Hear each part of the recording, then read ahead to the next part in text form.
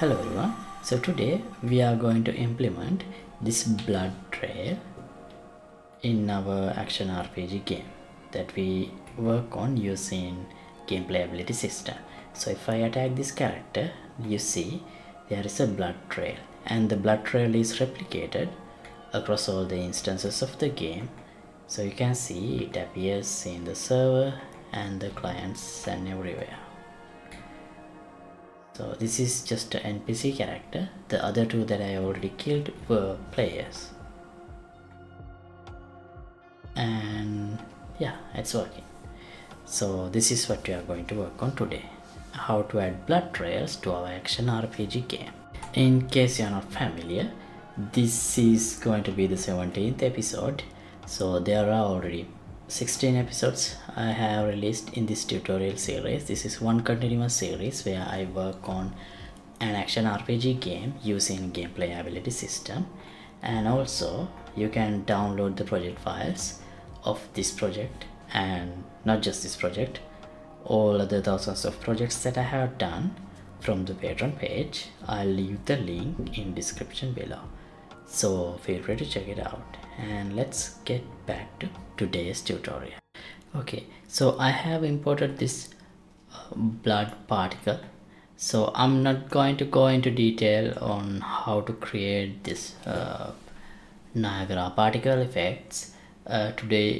In this episodes I'm going to focus on how to activate this accordingly when the character attack another character with the sword. So feel free to use any blood Niagara particle effect that you can find, or actually I have some more tutorials on creating blood trails in my channel also. Feel free to check them out. So yeah, so first to have this blood particle, actually this is going to be more like a trail of blood along the weapon's path. So therefore I'll add this particle blood effect to the sword, under the sword, like this. I'll place it in a location like this, so that this is where we will be getting the blood, and I don't want to leave it auto active, but let's just see how it looks.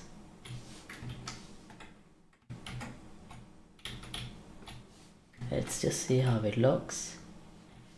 Let me forget about the multiplayer part first and test the mechanism first, then let's look into how to make it multiplayer. Okay, so here, this is how the particle effect looks along with the sword trail, but we only need to activate it when we actually hit a character. So blood,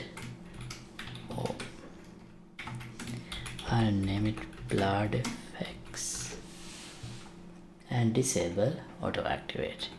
So in my weapon I have this PPI weapon interface. So here I'll add a function trigger blood. Okay, now here I'll implement that. First compile. So I have trigger blood. Now the blood effects, activate,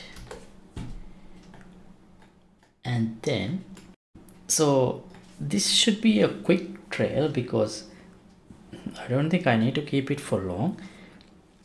Therefore maybe let's have a delay of let's give some randomness. So random floating range between 0.05 and 0.15, just to give some randomness, and then let's deactivate it.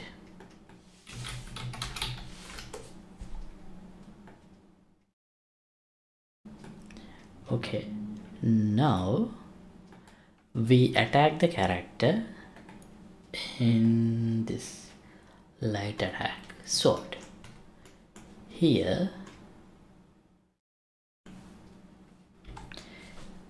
using this method we identify nearby actors and nearby characters, and then so at the moment I don't have a blocking mechanism, so for now I'll consider if I have any of the hit actors, that would mean they are getting damage. So I'll get the length of this and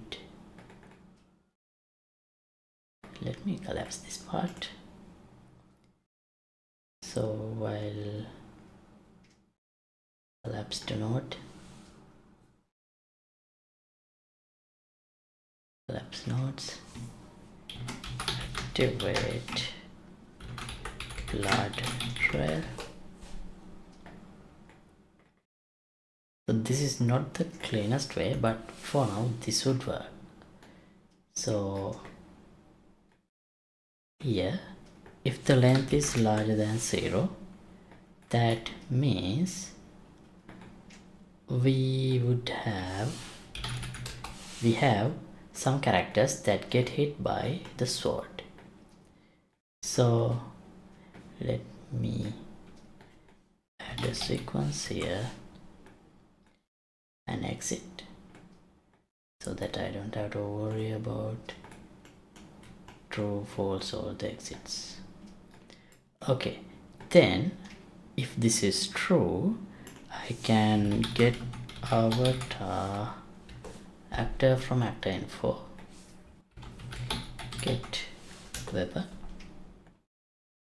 then we can call trigger blood. So this would activate blood in the very beginning of the attack. That's actually not the way I need it, but let's just see if that works. Yeah, it is working. Oh, even when the character is dead, it works. Yeah, so okay, so the method is working, even though it's simple, but we need to prevent when the character is dead. We should not show any more blood. So well, at the moment the way I make the character dead is just check the new health, and if it is below 0, I make the character to simulate physics, so goes into a ragdoll mode and die.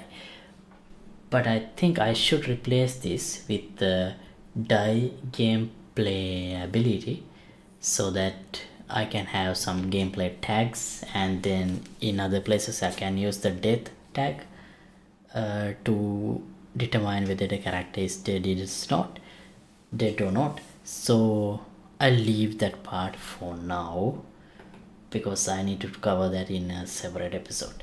So I'll ignore the blood trails when the character is dead for now. Okay, now let's look into how to replicate the blood trail. So here, if I play this in multiplayer, wait, where is the other client?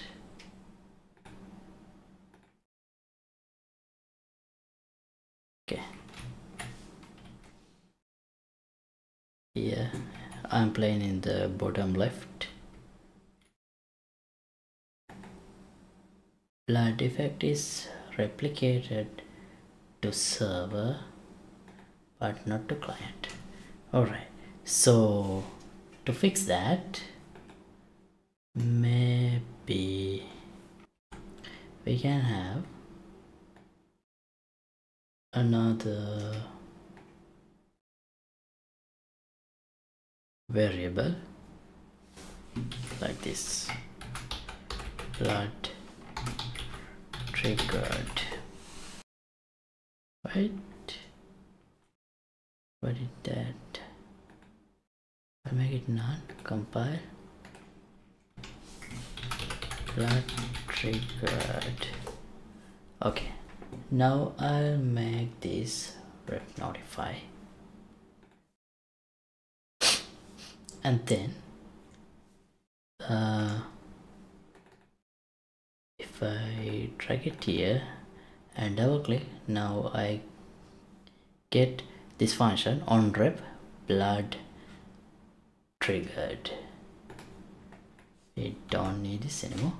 So here, if blood triggered is true,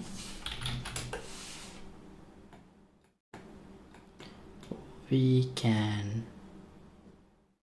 get this blood effects. Well, actually we can do the same thing we do here, like this. So why didn't it properly copy?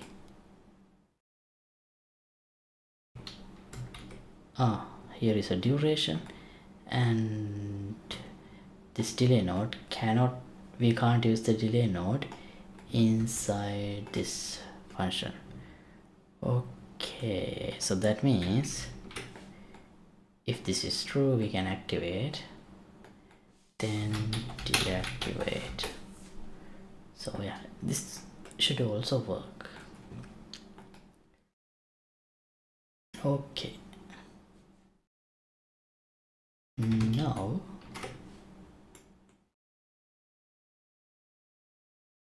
I think this should work.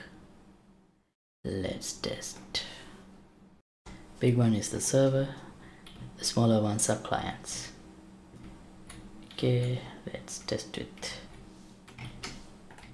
Let's first attack the server.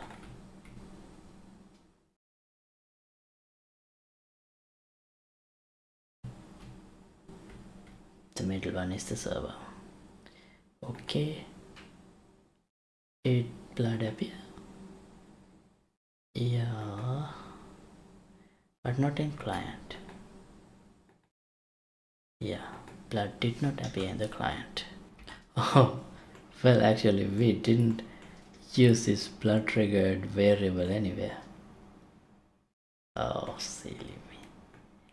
Okay, so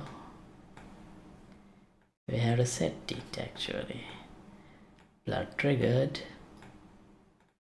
enable, and then here blood triggered, disable. Alright, now test. Okay, test with the client. Yeah, it's working. Let me move the server a little bit to the right so that we can test this properly.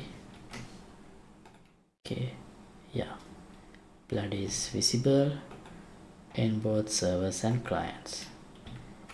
And now if I attack an NPC from the client, still I can see blood. Let's check from the server. Yeah, blood appears. Now finally let's test from the server. It should work anyway. Okay, great, it's working. Okay, so that's actually all I wanted to do for today. Don't forget to like and subscribe, and updated project files will be available for the download in Patreon page. Link would be in the description below, and see you in another episode.